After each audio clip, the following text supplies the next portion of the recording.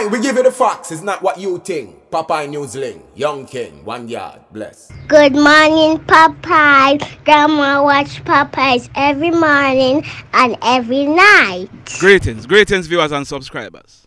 In today's journey, we are now at Little London in the parish of Westmoreland, and we are heading towards Savannah Lamar, also in the parish of Westmoreland. Now, based on historical data, Little London, it was given that name by the British because it reminded them of a hill near to the London Bridge.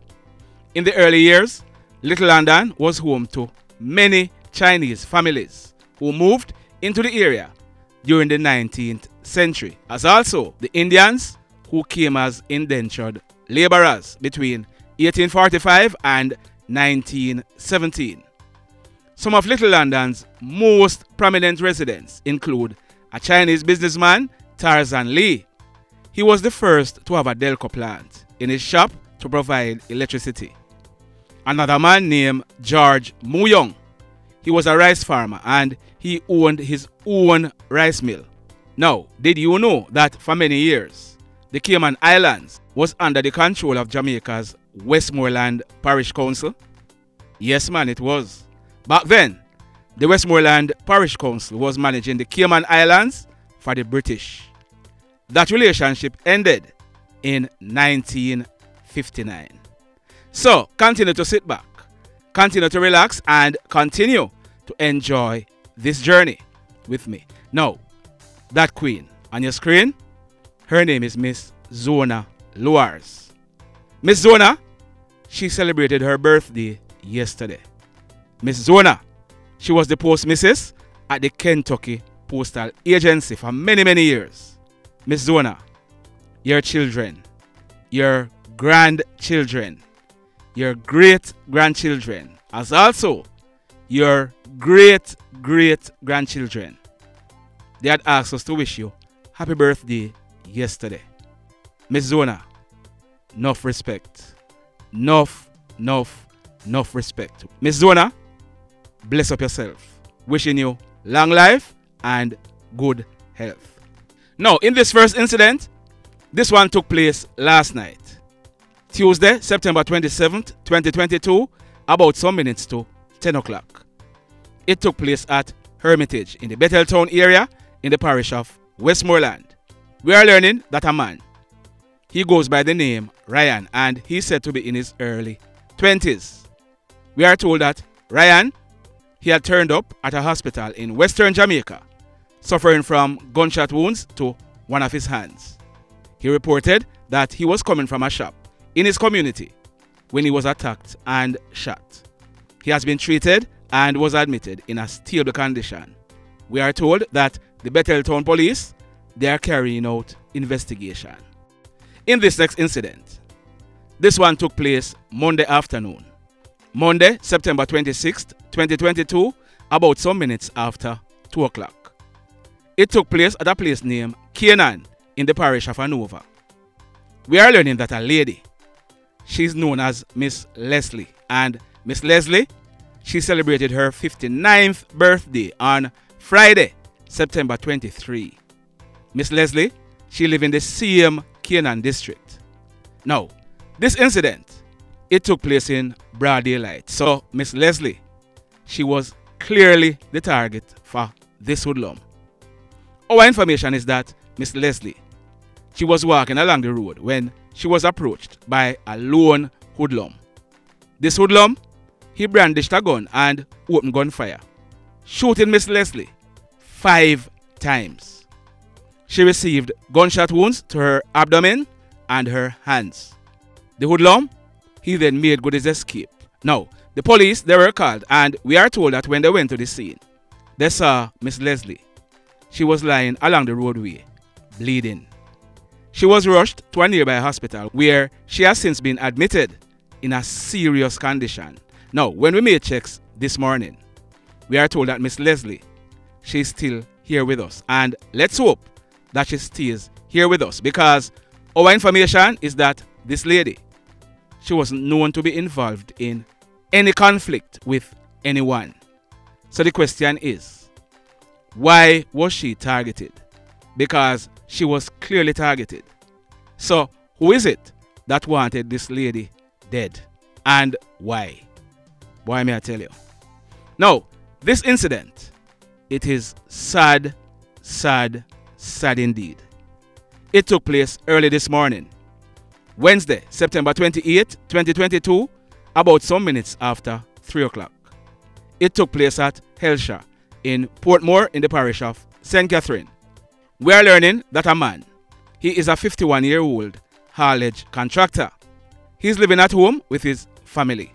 This family includes his wife. She's said to be in her late 40s, and their son. That's him on your screen. His name is Raheem Shah, and he's 15 years old. He's a student at Wolmer's High School. We are learning that the father, Mr. Shah, he's a licensed firearm holder. It is said that he and his wife, they were asleep when his wife, she was awoken by strange sounds at the front gate. She then heard the front veranda grill being opened. As a result, she woke up her husband and told him what she was hearing. Mr. Shah, he got up, picked up his gun and went out into the living room. By this time, it is said that he heard the front door being opened. Bam, bam, bam! Mr. Shah, he fired 3 shots through the front door. When he made checks, he realized that it was his son, 15-year-old Raheem, who had apparently slipped out of the house and was now making his way back into the house after 3 o'clock this morning. The panicked mother and father, they rushed Raheem to the Spanish Town Hospital, but it was too late. He was DEAD on arrival. Boy, may I tell you, that one here, really rough. Can you just imagine what mommy and daddy are going through? It is really, really rough. In the final story for today, hear this now. On the morning of Saturday, March 6th, 2021, some minutes to 11 o'clock. That man on your screen, his name is Arsenio Sams, but he was popularly known as Shabba. He was 28 years old and he was a shopkeeper of Red Ground in Negril in the parish of Westmoreland. Shabba, he was at a construction site at Red Ground where a house was being built by one of his friends known as Jason. It is said that Shabba's girlfriend, she came and she was talking to Shabba on the outside of the house. Whilst they were there talking, it is said that 2 hoodlums came on the scene. They brandished guns and opened gunfire. Jason, Shabba, and Shabba's girlfriend, they were all hit. It is also said that either Shabba or Jason or someone else in the house, they had an illegal gun and they returned the fire. The 2 hoodlums, they escaped in nearby bushes. The police, they were called, and Jason, he was found suffering from gunshot wounds to his right thigh. Shabba's girlfriend, she received gunshot wounds to her abdomen, and Shabba, he received gunshot wounds to his back. The police rushed all 3 of them to the Savannah Lamar Hospital where Shabba, he was pronounced DEAD. Jason and Shabba's girlfriend, they were admitted and eventually released from hospital. Now, we are learning that whilst the police was processing this crime scene where the 3 persons were shot, they were alerted by residents to a trail of blood leading to the bushes. The police, they followed the trail of blood and a search of the area was conducted. During this search, the police found a man lying on his back with gunshot wounds to his right thigh. From all indication, that man, he had bled to death. He was identified as that man on your screen. His name is Devon Mosley. He was popularly known as Bandu. He was 28 years old and he lived in the same Red Ground area of Negril. Now, word on the street at the time of this incident is that Bandu, he was one of the hoodlums who had gone and attacked Shabba, Jason, and Shabba's girlfriend. Word on the street also is that Bandu, he was shot by either Shaba or Jason, who he and the other person had gone and attacked. Word on the street is that whilst he was trying to escape, he fell in the bushes and he bled to death. Now, we are reliably informed that at the time Bandu died, his hands were swabbed for gunshot residue. I will leave that one right there. So, the next incident I'm going to be telling you about, we have no information that they are connected, but you know how we do things already. We like to put things in context so you can have a better understanding. Now, that man on your screen, but wait there. wait there. Let me ask you something. Have you hit on the love button as yet? Have you touched? Yeah man, you touched it already? Okay. So have you subscribed to the channel as yet? If you have not yet subscribed, remember, hit on the subscribe button as also. Hit on the notification bell. Then click all so that whenever we upload a new video, you will be the first to be notified. So, like I was saying, that man on your screen, his name is Edward Mosley, but he's popularly known as Eddie. Eddie was 29 years old and he lived at Red Ground in Negril. Eddie and Bandu, both of them are brothers. You got that? Eddie and Bandu, who was shot and bled to death in bushes, both of them are brothers. So last night, Eddie, he was at a bar on the Negril Beach Road. This bar is at the Happy Quarters guest house. It was formerly called Barbie Barn. The bar is on the beach. So Eddie and other persons, they were sitting at the bar having a drink when we are told that a hoodlum walked up. He was dressed in full black. It is said that this hoodlum, he went to the bar and ordered a Heineken. He was given the Heineken. He paid for it and then he walked away. A few moments later, the same hoodlum returned to the bar, but this time he had a gun in his hand.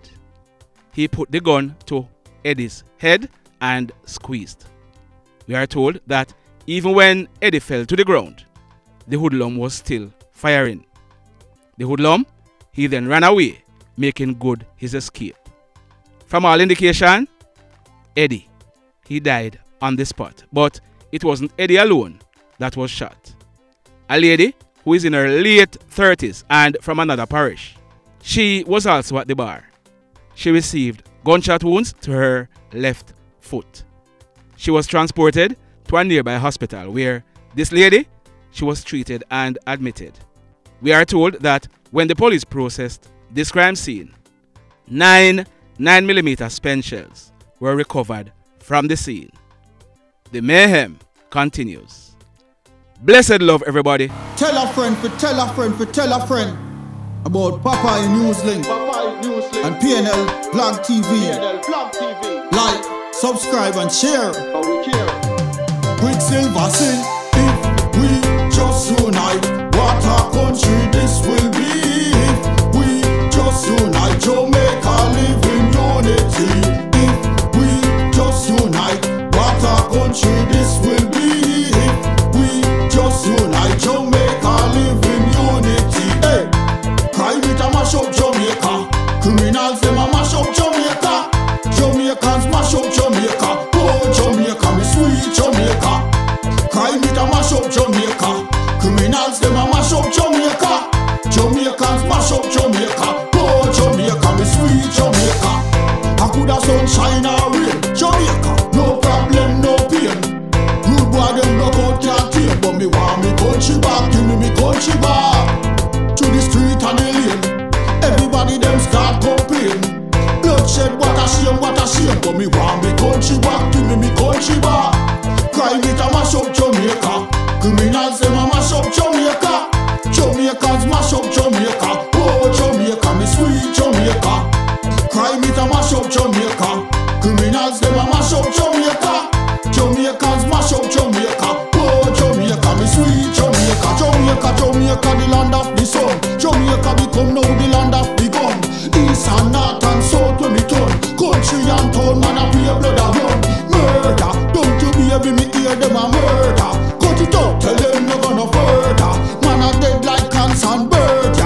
no listen them a word ya.